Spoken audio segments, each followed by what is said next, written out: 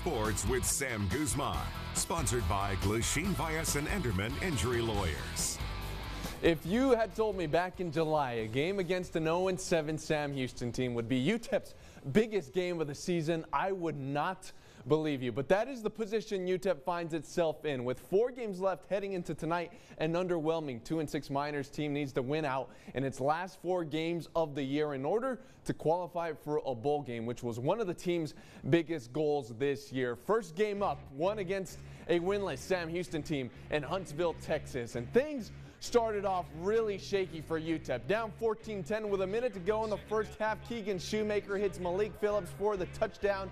UTEP down 21-13 at the half. Second half rolls around and UTEP starts to roll. Mike Franklin in for 6. UTEP down 1 score now. Fourth quarter, 11:32 to go. Caden McConnell to Kelly Akari. Says bye-bye, excuse me. Finds his way into the end zone. UTEP ties the game at 27 in the fourth. Very next Sam Houston drive, Shoemaker throws a dime, but to the defense. James Neal with the interception, and he almost takes it to the house, but gets taken down at questionably the 1-yard line. Very next play, Kevin Hurley, the backup quarterback, comes in, and they do use the tush push and run it as good as Philly. UTEP scores. Miners lead 34-27.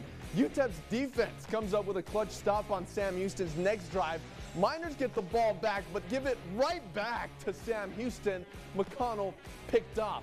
Sam Houston now in a good spot, and they take advantage of the turnover. Noah Smith hustles in for the 4-yard touchdown run. Game tied at 34. Fast forward to the last minute of the game. UTEP ball at its own 44. It's McConnell to Jeremiah Ballard, who snags it.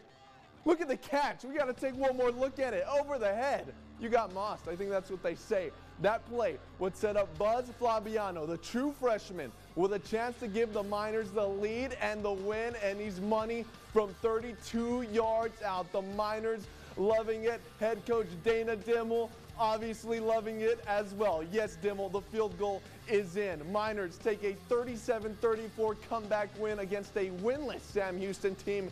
Here's head coach Dana Dimmel post-game.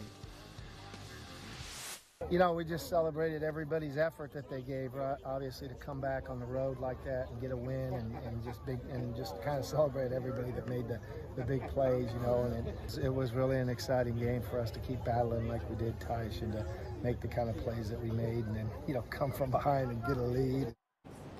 So UTEP keeps its bowl game hopes alive. Very slim, but again, there's still a chance. Backs are against the wall. They'll need to win its next 3 and last 3 games of the season for a bowl game berth. But as all football coaches like to say, one game at a time.